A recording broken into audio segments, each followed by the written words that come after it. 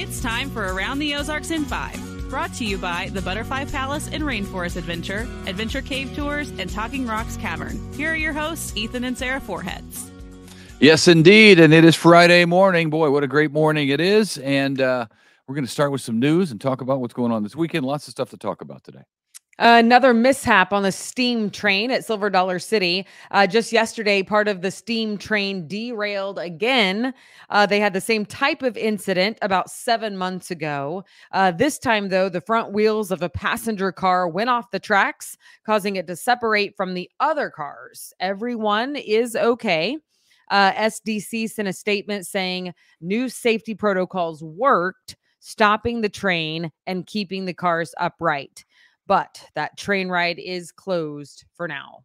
Man, that's odd that all of a sudden there are these problems with the train. The train's been there for a really long time. Yeah. And maybe that's part of the issue. I don't know. But it seems strange that all of a sudden, twice within a year, we've had these issues. Yeah. Well, the last time back in October, they did an investigation and figured out what happened, like some springs that were different sizes, apparently. Anyway, so they made the fixes. But anyway, it sounds like at least the safety thing worked. I mean, obviously it was worse last time because it tipped over. So, okay. Now to this, no jail time, believe it or not, for a man accused in a drunk driving fatal boat crash. 5 people were injured in 2020 at Lake of the Ozarks who were on another boat. One of them, a 42-year-old woman, was killed. Authorities say 54-year-old John Dallas Bennett of Osage Beach failed a sobriety test that day, and that he did not even try to swerve to miss hitting the other boat. He was given only 2 years of supervised probation and a $1,000 fine. Wow.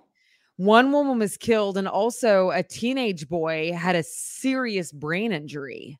I can't imagine. I can't imagine either, if honestly. that were my family and this guy. Did he plead guilty? Was he found guilty, or this To a lesser charge, to a plea deal. Plea agreement? Yep. He pleaded out? Mm-hmm. Unbelievable, man. I can't imagine what the family of the victims, plural, are feeling about that. Right. Well, and, they say, X number of years in jail, blah, blah, blah. But since it is a suspended sentence, he won't actually spend any time in jail. Right. Yeah. So sometimes, sometimes the public hears like, oh, the guy got 50 years. And Sheriff Roy Cole from Webster County is the one. He always talks about truth in sentencing, because it sounds like, oh, he got 50 years. They threw the book at him.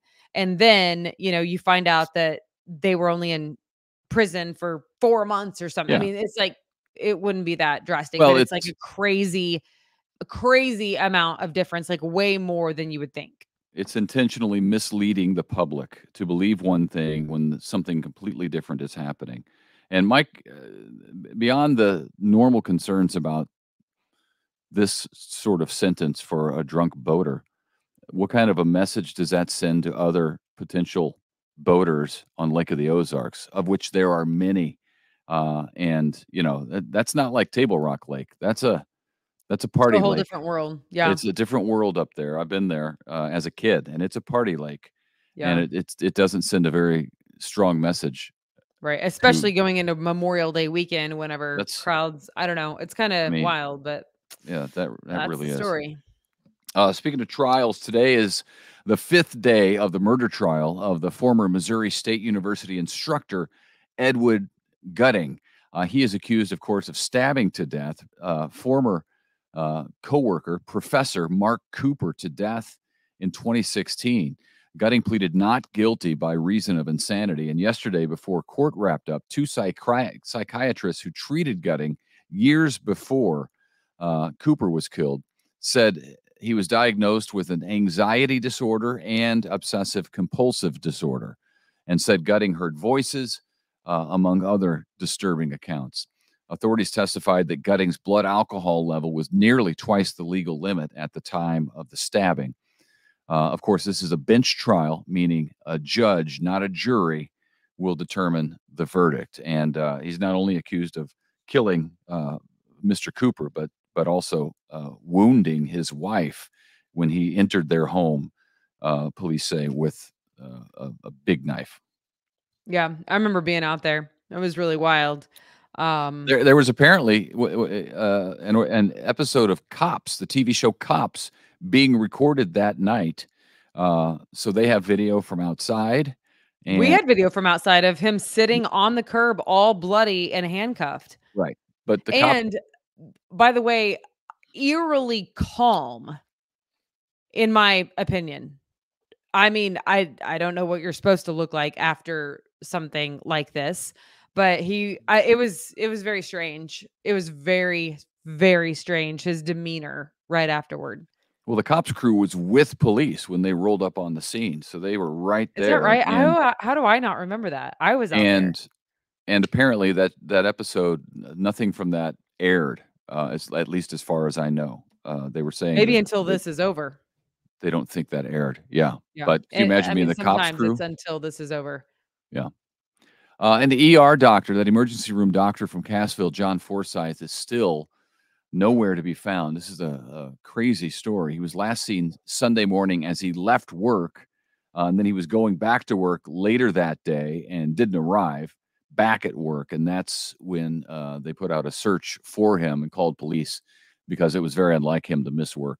Tracking dogs have been brought in, helping police and search teams as they search about 90 acres near where the park where his car was found. Of course, if you have any information, you're asked to call police. Wow. The state is upping the requirements for training nursing aides. Unlicensed assistive personnel will now receive double the amount of hours to try to retain and recruit more nurse aides. They can take vitals and perform some first aid there in the hospital. And apparently, by extending the training for them, the nurse aides will be able to do more for patients at the hospitals. And since there is such a big shortage and even bigger turnover rate in nursing right now, they want to do more to train and recruit nursing aides to have some more help. So that's good. Americans are having fewer children. That's disturbing, right? I feel like we've been reporting this every census for the last how many ever decades now. That means the U.S. is getting older faster. That's what we've learned from the latest numbers in the 2020 Census Bureau. They share that the share of residents 65 or older grew by more than a third in the last 10 years. At the same time, the share of children declined. Yeah, you can't. That's not sustainable. That's not sustainable. Right. Especially with all the bills that we're going to have to pay for boomers and Generation X coming up and all of that stuff. I don't know what to do. Have more babies. Get to it, people. Get to it. I feel like we did our part. 3, right? 3's company. There you go. Here's a story for you that is 0% surprising.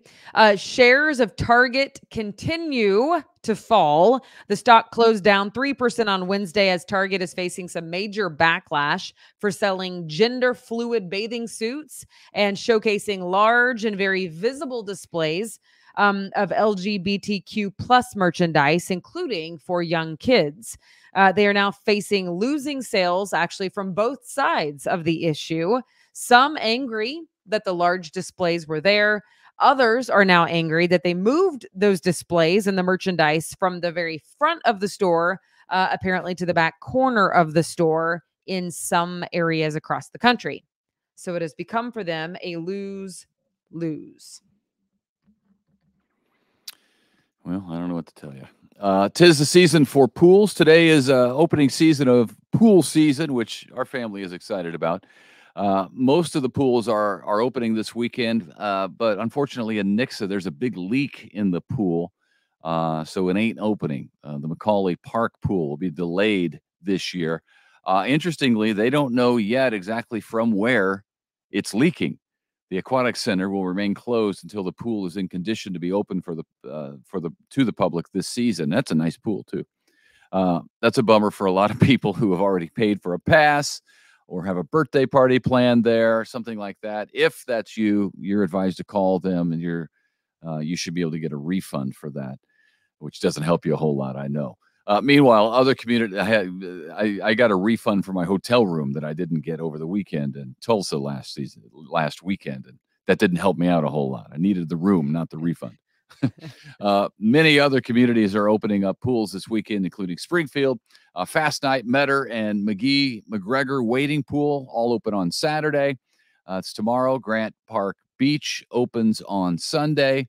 And then Silver Springs Pool and Westport Pool will open on Monday, Memorial Day. So get out there and enjoy. All right. Festus, Missouri. Pretty good drive from here. It's like 3 hours plus, but still, this is interesting. A black bear was hit and killed on I-55 on Tuesday night. The conservation department says that bear was likely 2 to 3 years old. They think it was a male, but they're not 100% sure because the severe injuries of the bear's body. So they are taking it in for testing. But it was indeed a black bear on the interstate. Wow. Could you imagine hitting a bear on the interstate? Yeah. I mean, deer are scary enough. Yeah. But who knows the weight difference, but it would be a fairly large difference, I think. Be quite a bit. Yeah. Do some damage to your vehicle. So I hope the people who hit it are okay. I think that they are okay, by the way. All right. Lastly, there's a big car show this weekend in Kimberling City. We told you one at the Ozark Empire Fairgrounds. Yeah. Now, this is a different one happening in Kimberling City on Saturday from 10 to 2. It is at the Kimberling City Center parking lot. Should be fun. Yeah. There's a little flyer that I printed from Kimberling City. Wow. So there's not a lot to it. It just basically says when and where. That's it. Black and white. We spare no expense for this podcast. Black and white. No, I just printed it from our home printer. Come on. But it's good. There you go. Now you know. And then we already told you about the big one happening also at the Ozark Empire Fairgrounds. Yep. The Street Rod Nationals. Mm-hmm. Yeah. Okay. Well, that'll do it for us. Are we off Monday? I think we are, right? Yeah. Okay. So we will see you on Tuesday. Have a fantastic Memorial Day weekend, and God bless all of our servicemen and women, the families of those who have given their lives, because that's who we remember on Memorial Day. So if that's you, may God bless your family for generations to come because of the sacrifice that your loved one and your family has made for all of us. We truly, truly appreciate it. Yeah. Amen. All right. See you Tuesday.